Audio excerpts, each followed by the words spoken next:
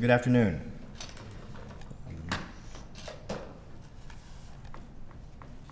There we go. So first and foremost, thank you for joining us today here in Philadelphia. The topic of the discussion today is really how do we support the ninth grade transition. School District of Philadelphia has roughly 41,000 high school students, and we know that putting students on a pathway to success is how we move forward to be able to approach Anchor Goal 1, which is 100% of young people graduating college and career ready. There's another message that we are also communicating within the school district is that for all children, a high school of choice close to where they live. This is also in alignment with the school district's Action Plan 3.0, which is putting us on a pathway to equity and eliminating barriers that are preventing young people from attending a good school. In the School District of Philadelphia, we define college and career readiness as a student taking ownership and graduating from high school with the academic knowledge and skills necessary to qualify for and succeed in credit-bearing post-secondary coursework and/or training without the need for remediation. As an organization, last year we engaged in a team building and a stakeholder team planning process with one goal, which was to identify what are the core foundations for the framework that would become the College and Career Readiness Framework. To then be able to use this framework to inform the work of not just the office, but also how we begin to restructure the school district in support of this work that supports Anchor Goal 1. The four core tenets that were determined by this cross-sectional stakeholder group, both internal and external, was college and career aspiration, academic knowledge and skill, academic tenacity and engagement, and then ultimately college and career access. These are the four core tenets that drives the alignment work associated with the office. Our theory of action is very simple, although not simple to implement. If we inspire students to have a vision for their future beyond high school, elevate student agency through the explicit teaching of college and career readiness, and if we encourage learning through the participation of educational workforce development experiences, then we are confident that that will move us to that goal of Anchor Goal 1. A few of the initiatives in which we've organized, in 2015, there was no Office of College and Career Readiness. So the first was to actually establish the Office of Career Readiness, then to establish the framework, and then think about how does that travel within the K-12 continuum. So continuing to support early literacy, which we know, and there's data that supports that if students are not able to read prior to entrance into or exiting from elementary school, they have a significant task that prevents them from being able to pursue appropriate academic endeavors in high school. In addition, we know that math is also a barrier to students being able to meet that college and career benchmark, and therefore how can we as an office support not just the expansion but the preparation in mathematical concepts for students before they get to high school, in addition to prioritizing an emphasis on advanced coursework as well as career-connected education, but ultimately landing us to where we are today, which is focusing on reimagining of the high school experience. Whereas all schools are offering programs of study aligned to post-secondary expectations, which gets us back to the discussion about how do we create schools of choice. Within the school district, we have a portfolio of 53 high schools, all different shapes and sizes to be able to meet the varying and growing needs of our young people. But for the purpose of today's discussion, we're going to drill down and target our neighborhood high schools, which are the third category in blue, which makes up roughly 50% of all high school students within the School District of Philadelphia.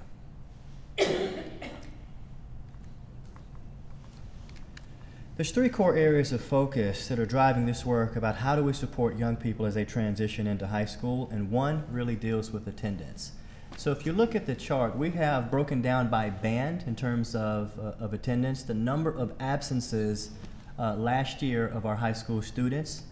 ranging from 0 to 1 all the way up to 20 or more. So the boxes in gray are for the district, which equates to the district average, but we've disaggregated, and the blue represents the neighborhood high schools, which accounts for 50% of our young people.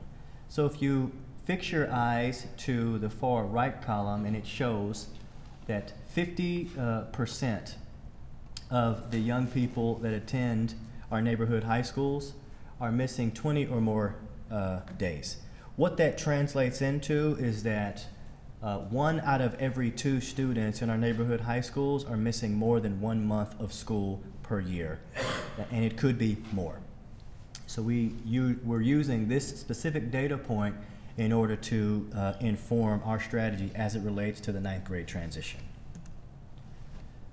Oops. The second core area is behavior. We know that culture and climate affects positive student outcomes, and we wanted to make sure that we were providing necessary attention based on this. So if you move to your far left-hand corner, one of our goals within the district is to increase the numbers of students with 0 out-of-school suspensions.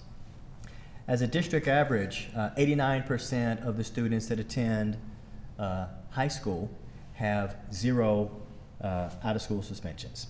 80% of the young people that attend our neighborhood high schools, so half of our high school students, of that 80% have 0 out-of-school suspensions. So we know that one way to increase student performance is not just to manage behavior, but to also incentivize and encourage positive academic culture. So this is one of the second areas of focus within that transition plan. And the third really tackles this concept around credit attainment. If you look at the gray bar, it shows you the total number of 9th grade students within the school district of Philadelphia.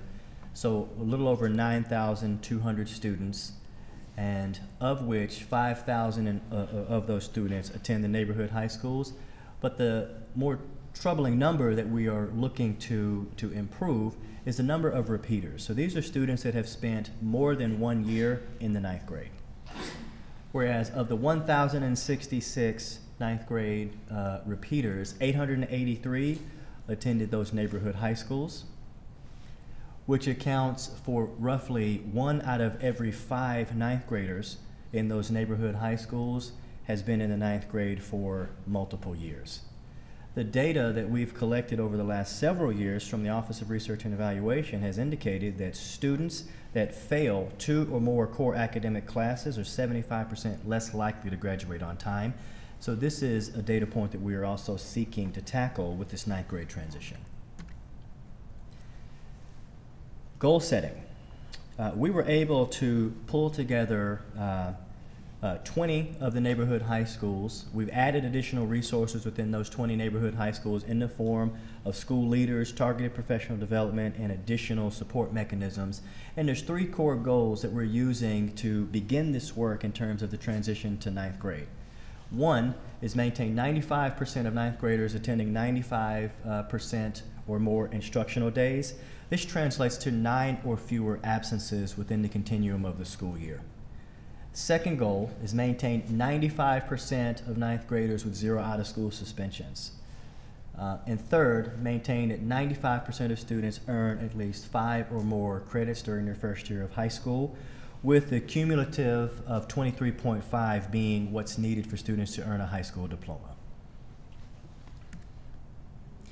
Some of the key program components that are being established in each of these 20 schools is dedicated academy leadership, advisory, a robust summer transition program, in addition to ongoing support in and outside the classroom as it relates to positive behavior, rigor in the classroom, differentiation, support for how you organize and how you group students within the school day, and then making sure that each and every school has opportunities for teachers to collaborate and receive personalized professional development to meet the needs of their students. The strategies that have been birthed as a result of the collection of the data over a period of years. Strategy number 1 is to be able to monitor students with low attendance. develop personalized plans for those students with the trigger coming sooner rather than later. The existing system we captured was once students reached 6 absences, but we felt that that was insufficient given we were trying to hit students sooner rather than later. Also, to provide incentives that support and promote the reason why students need to come to school. And then finally, aligned with that focus area of number 1, is to make sure that each student has the opportunity to set an attendance target and that they're held accountable and they're also supported to be able to meet those attendance targets, with the focus of students not getting to the 95% immediately, but looking at the varying bands of where students fall, meeting them where they are. How can they move to the next band of performance by the end of the year?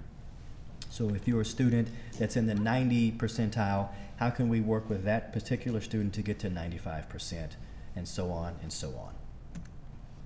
Strategies associated with positive behavior and academic culture focuses on monitoring the suspension and discipline data broken down by subgroup, and then being able to identify if there is overrepresentation within your school. Also, adding additional incentives and interventions and supports that continue to promote. So we want to move away from punitive practices and into restorative practices that not just reward but also acknowledge students as they grow throughout the school year. And then how are we not just monitoring and tracking but celebrating the improvements in student behavior and academic culture. Strategies as they relate to credit attainment really drill down to classroom instruction. Performing daily classroom observations and providing meaningful, bite-sized, actionable feedback to 9th grade teachers, making our 9th grade teachers and their development a priority, performing weekly progress checks with teachers in order to identify struggling students, and then measuring the level of support and student progress towards mastery in their core academic classes, and then ultimately making sure that students are afforded an opportunity to make up missing work, resubmit work that is unsatisfactory, or thinking about, with the diverse type of students that we have within our district, alternate ways to assess and measure progress. So within our school district, and when I say just getting started, the Office of High School Support was created in August of 2016. So when we say getting started, there's a lot of work that has been done that's laid the foundation for the work moving forward. But the new executive director for high schools, her official start date was August 22nd. So this is what we're doing in order to get started. So really, how do we drill down and begin with the development of systems and structures and supports in place within our neighborhood high schools in the form of 9th Grade Academy? How are we supporting, encouraging, and developing instructional leaders within those 20 schools? How are we also supporting positive climate and culture within those schools? How are we measuring progress and tracking and making sure that at the point when students begin to fall behind, there's a plan in place to support students so that they remain on track throughout the year and that students do not fail? And then part of this bigger picture is how do we reach out within our communities to ensure that we're dispelling myths about the capabilities and the opportunities present for our students that attend these particular schools. And we believe that as an exciting first step, that this will help move us towards our goal of 100% of students ready for college and career. Thank you.